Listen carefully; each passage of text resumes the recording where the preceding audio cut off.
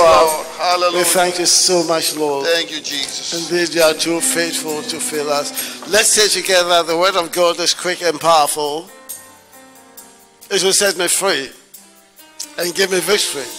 So I'll open my heart and I will say the word. If you believe it, put your hands together for the King one more time. Amen.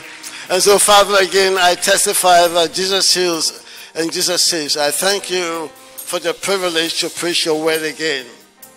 Lord, please stretch forth your hand to heal and save, comfort the afflicted, and encourage the weak. Holy Spirit, please rest upon me as I lift up the mighty name of Jesus. Can we acknowledge our Lord one more time with a wonderful clap of him? He's worthy. You may be seated, please. We've just entered into the second half of the year. We are halfway through the year. Now, the halfway mark through any endeavor can be challenging. Halfway mark through any dream, any project, any schooling, any vision, any marriage, any activity can be challenging when you get through the halfway mark. It's a time when you try to stabilize yourself for the rest of the journey because part of your strength has already been expended. It's an important time to pause and to encourage yourself so that you can finish the journey well.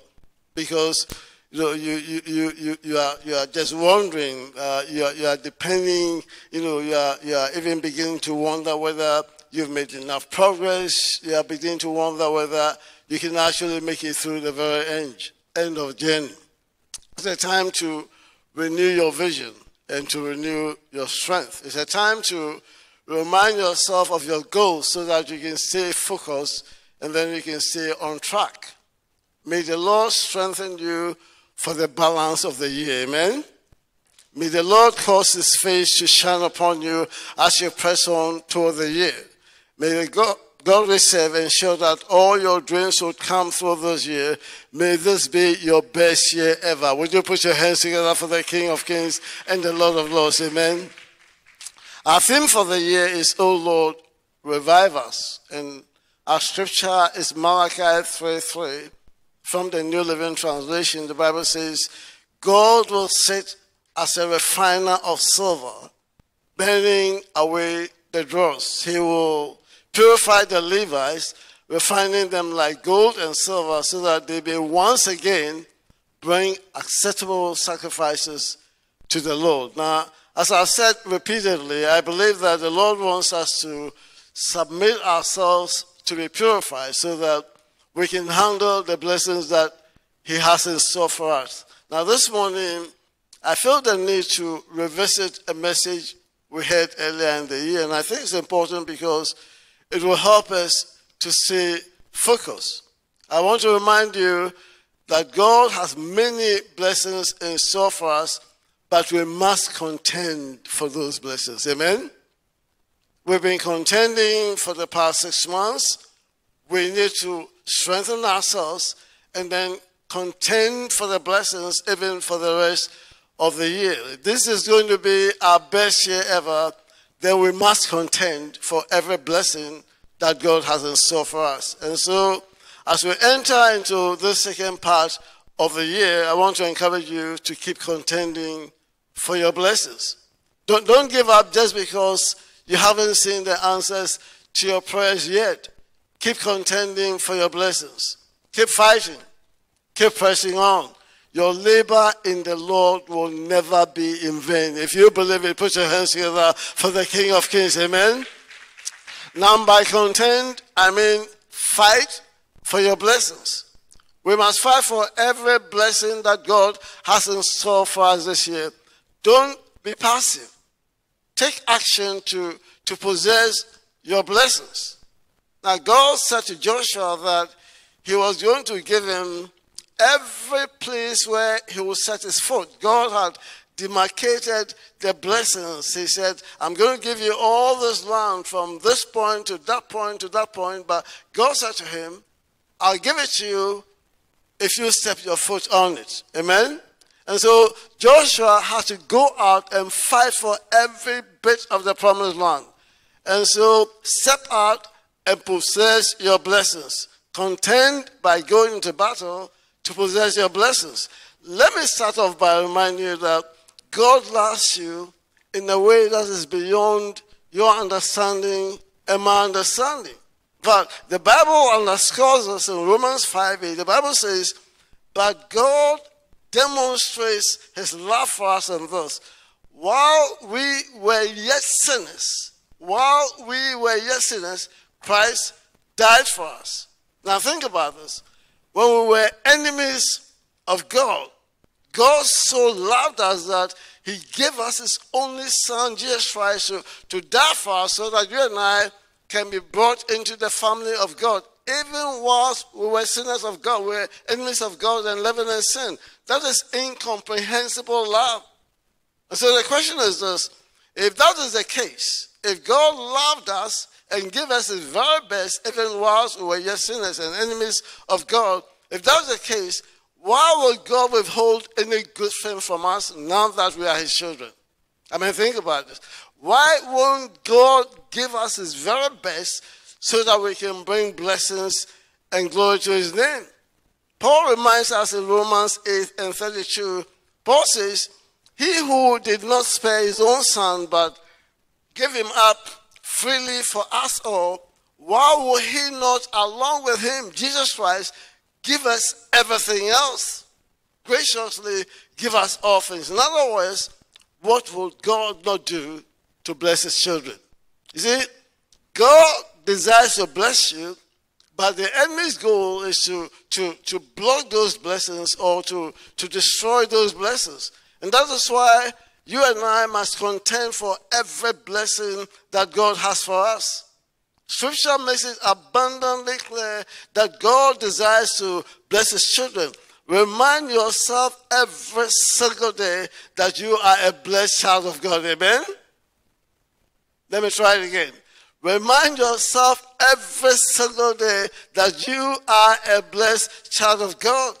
Regardless of whatever challenges you might be going through, your trials will never end. Your trials will never, go on forever. Your blessings will overtake your trials at some point in time. If you believe it, put your hands together for the King. Amen.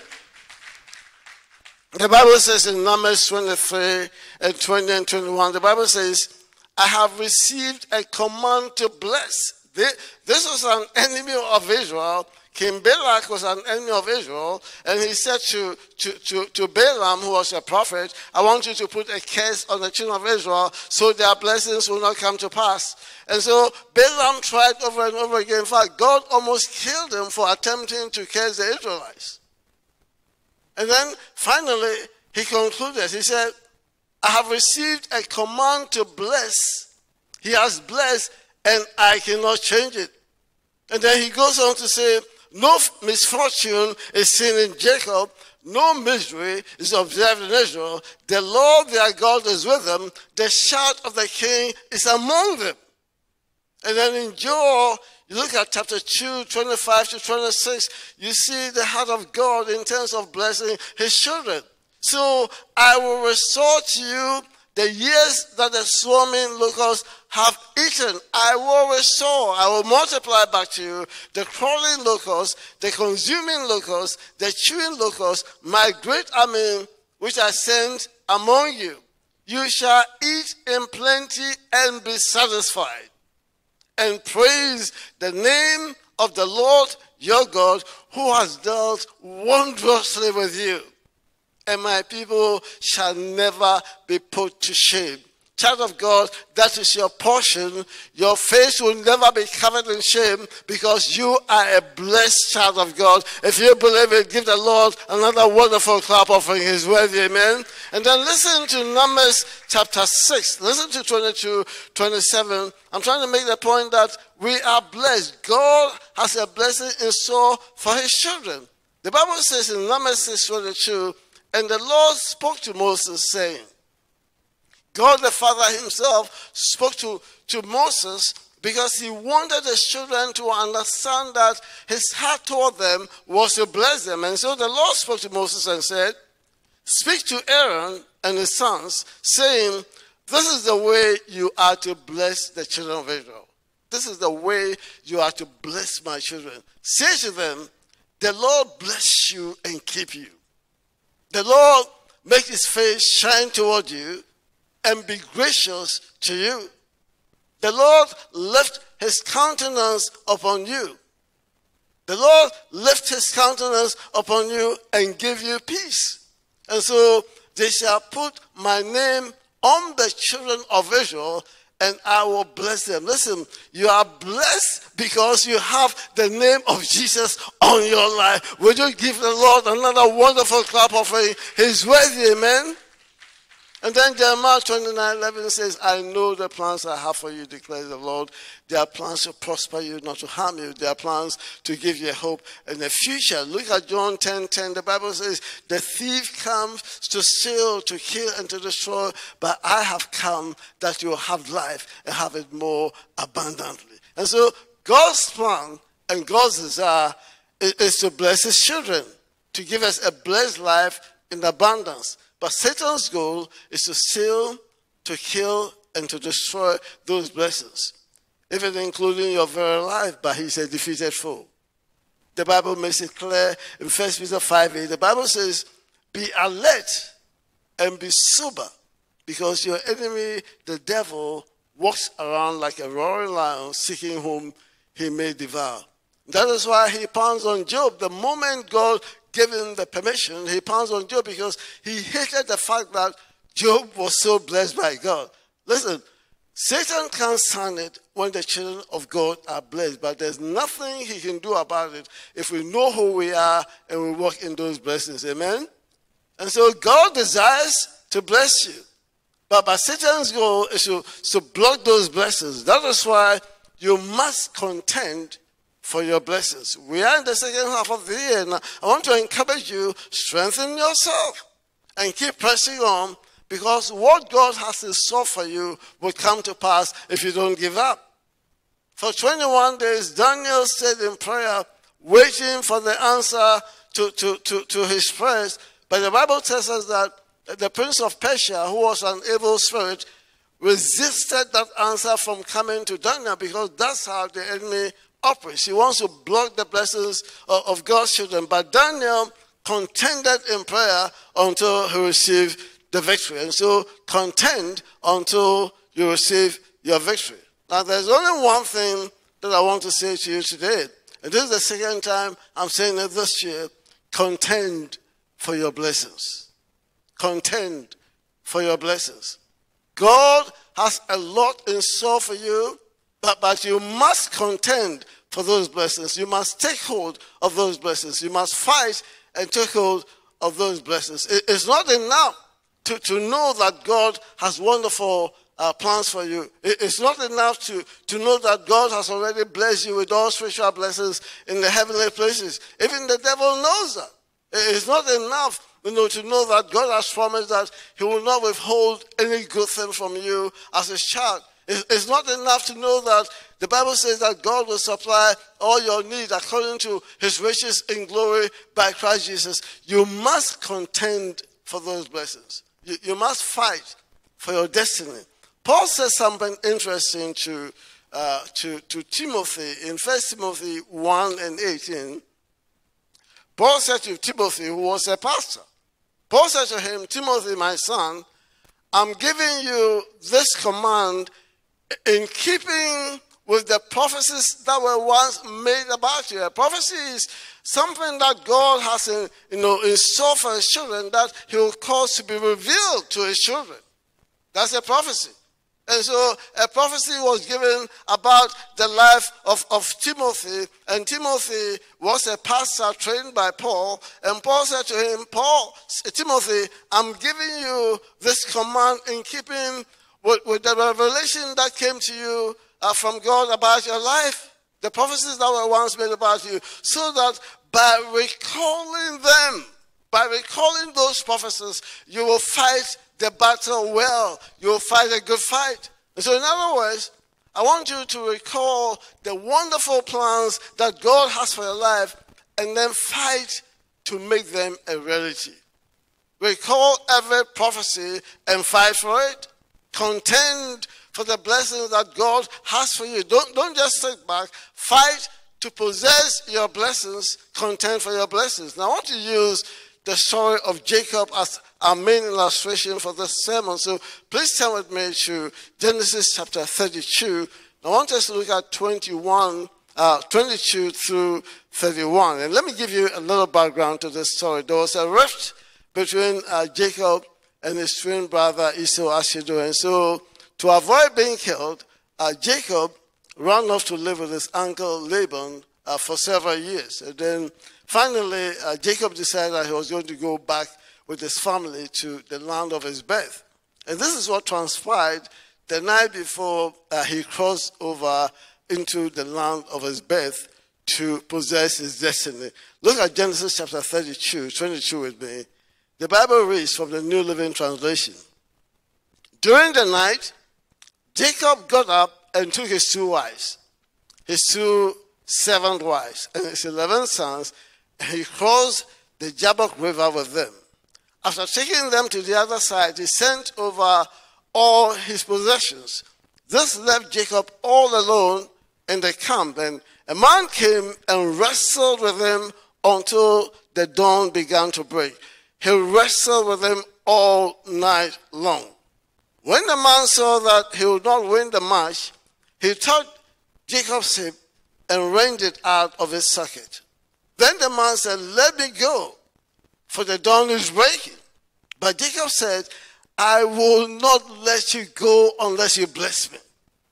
I'm not going to let you go unless you bless me." "What is your name?" the man asked.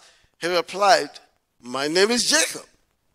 "Your name will no longer be Jacob," the man told him. "From now on, you'll be called Israel, because you have fought with God and you have fought with men and you have won." "Please tell me your name," Jacob said. "Why do you want to know my name?" the man replied. And then he blessed Jacob there. He blessed Jacob there. Jacob named the place Peniel, which means face of God, because he said, "I've seen God face to face, and yet my life has been preserved." The sun was rising as Jacob left Peniel, and he was limping because of the injury to his hip. You see, the interesting thing about Jacob is that God had promised right from birth that Jacob was going to be a blessed person. But all through his life, Jacob had been contending for his blessings in the wrong way and with the wrong people. First, he contended with his brother Esau and deceitfully took away Esau's birthright. And that resulted in a family feud that caused Jacob to escape for his life. And then he went to live with his uncle Laban for several years. And then he contended with his uncle Laban for several years. And then finally, Jacob decided that he was going to flee with his family from his uncle. But Jacob knew that the fight was not over. He knew that he had to keep contending for his blessings. So finally, after many years, he came to realize that he had to contend with God himself to be blessed. And so he wrestled with God for his blessings. He contended with God. And the Bible says that he contended with God and he said, "I will not let you go unless you bless me." Jacob persisted all night long until God released his blessings. He wrestled with God until God left a mark on him. My question to you this morning is, are you contending for your blessings? Think about it. Are you really contending for your blessings? You see, sometimes you have to contend with God until he releases all that belongs to you. When you contend with God, you are simply telling God that, "God, what you have for me is so valuable that I'm asking you to release it to me. And I will not rest until I receive it." And God will not turn a deaf ear to you. God will release the blessings he has for you, just like he did for Jacob. The Bible tells us in Isaiah 62, this is what the Bible says in Isaiah 62, 6 to 7. This is a passage that we are so familiar with in this church. The Bible says, I have posted watchmen on your walls, Jerusalem. They will not be silent day or night. You who call upon the Lord, give yourselves no rest. And give God no rest until he establishes Jerusalem and makes her the praise of the earth. Give yourself no rest and give God no rest until God establishes you. And so God expects us to contend for our blessings day and night until we receive them.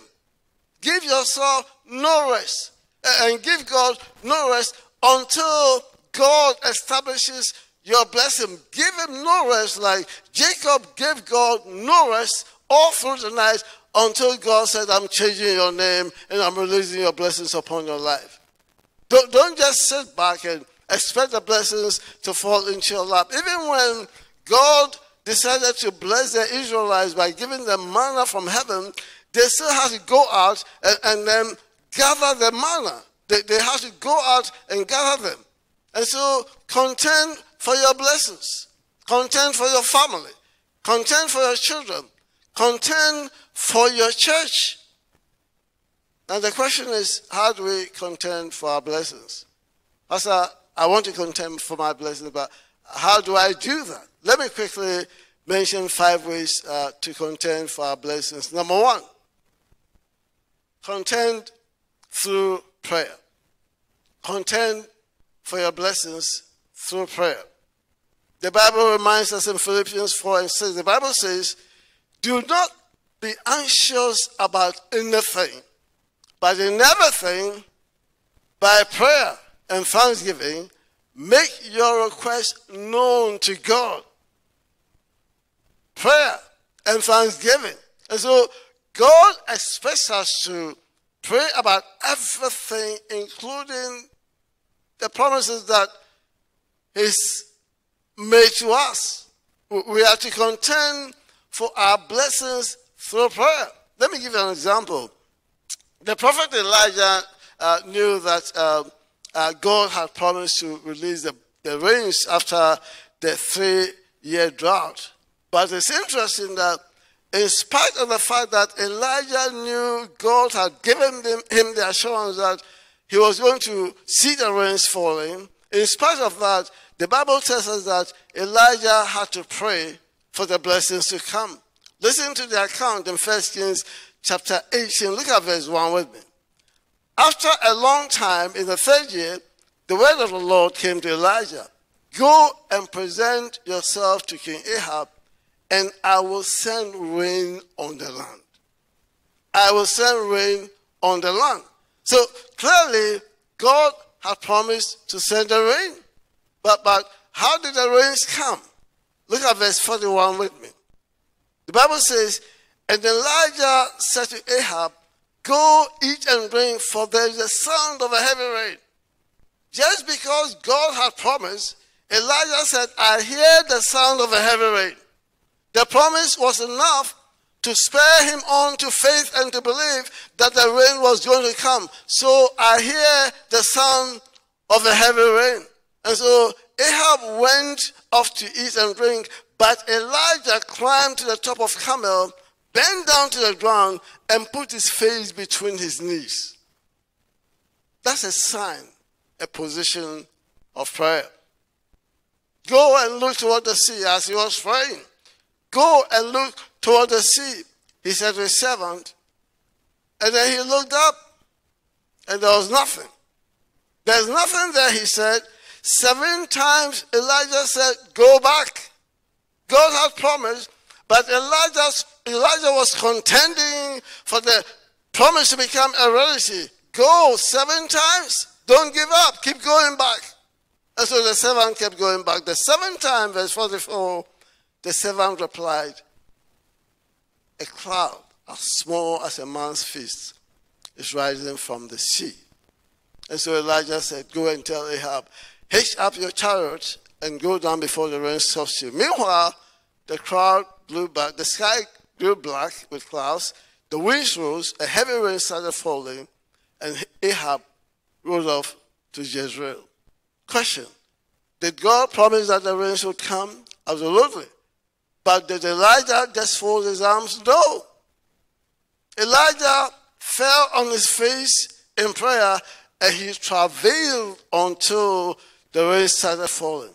Listen, maybe you've received a promise from God that the rains are going to fall and to end some drought in your life.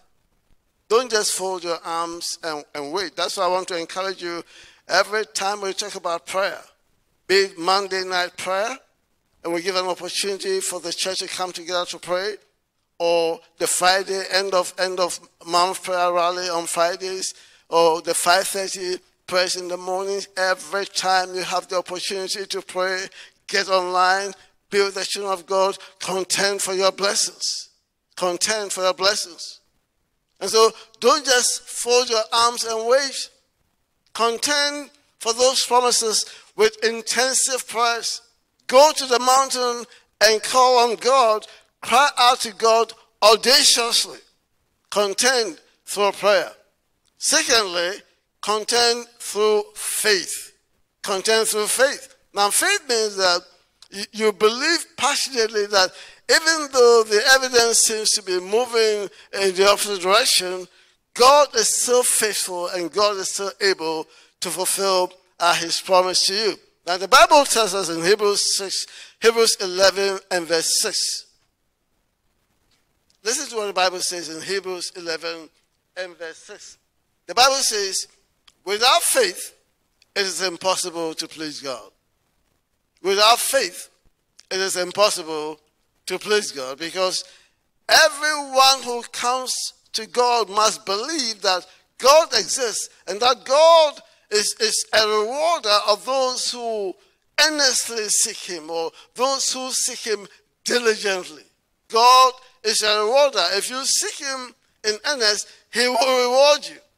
Now, faith means you earnestly believe that God has the power to release his blessings and to fulfill the request that you've placed before him, no matter how long you've been waiting or how impossible the situation might seem. And so we know the story of Abraham.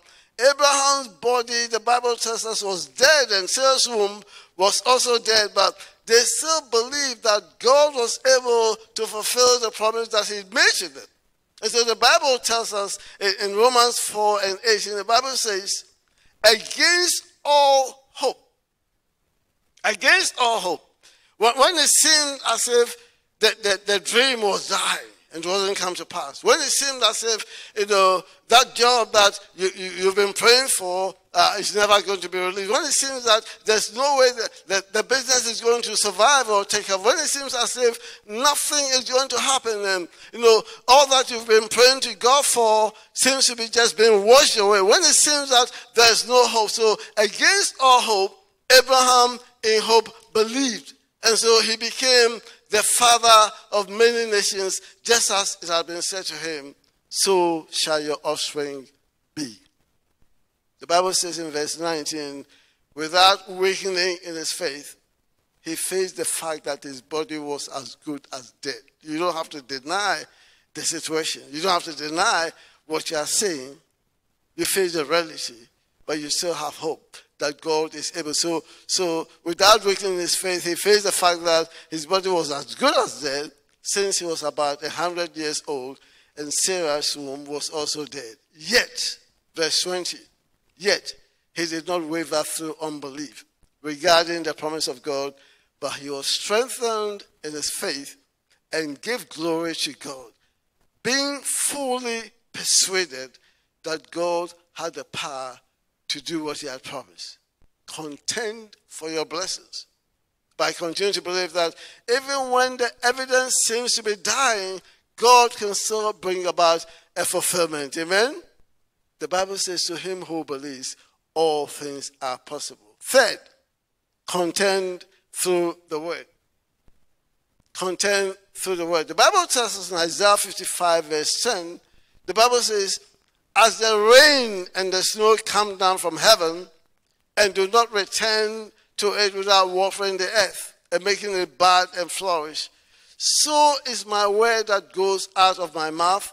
It will not return to me empty, but will accomplish what I desire and achieve the purpose for which I sent it. Now, the reason why Abraham was fully persuaded in his faith was because he knew that God's word would be fulfilled. And so, contend for your blessings by standing firm upon what God has promised in his word. The Bible says in 2 Corinthians 1:20, the Bible says, for no matter how many promises God has made, they are yes in Christ. And so through him, the amen is said to us or speaking by us to the glory of God. And so contend for your blessings by reminding God of what he said in his word. Remind him of his word in Matthew 7:7. Remind him, Father, your word says, if I ask, it will be given to me. If I seek, I'll find. If I knock, the door shall be opened unto me, because everyone who asks receives, and everyone who seeks finds, and to him who knocks, the door shall be opened. Remind him that, Father, you've said in your word that if I, being evil, know how to give good gifts to my children, then how much more would you, my Father in heaven, not give me good things, just as you've promised. So contend by reminding God of what he said in his word. 4, contend by taking action. It's not enough to know that God desires to bless you. You must take practical steps to accomplish those things and make them a reality. Set your goals and take some practical steps to accomplish those goals. Work hard, whatever it is. If it's school, whatever it is that you are asking God to do this year.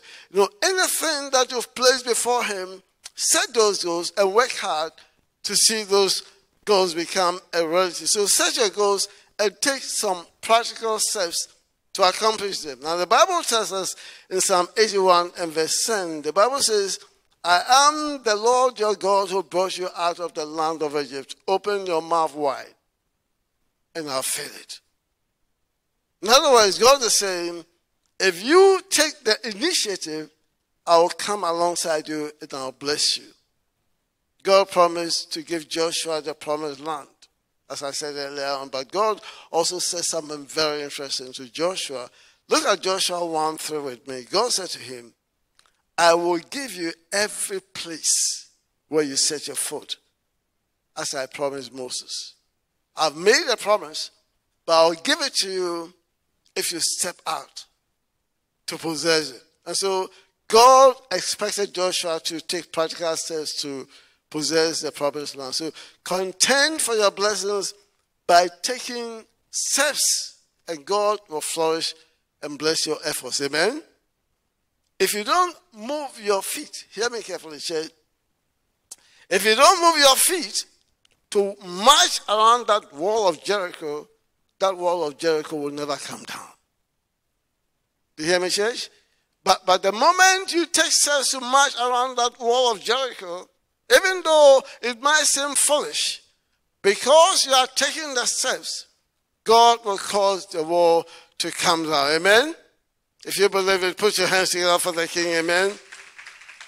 And finally, contend for your blessings through perseverance.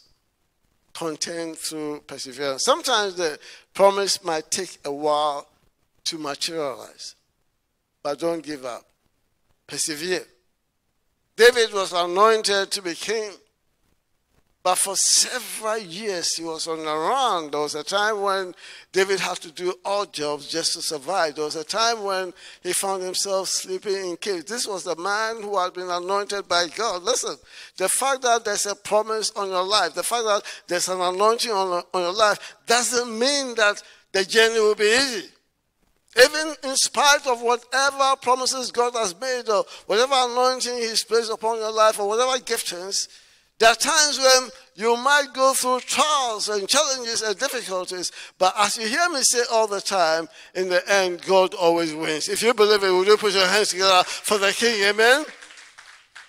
Joseph had to persevere for several years and even endure slavery and imprisonment before his dream became a reality. Abraham had to persevere for 25 years. We read it earlier on.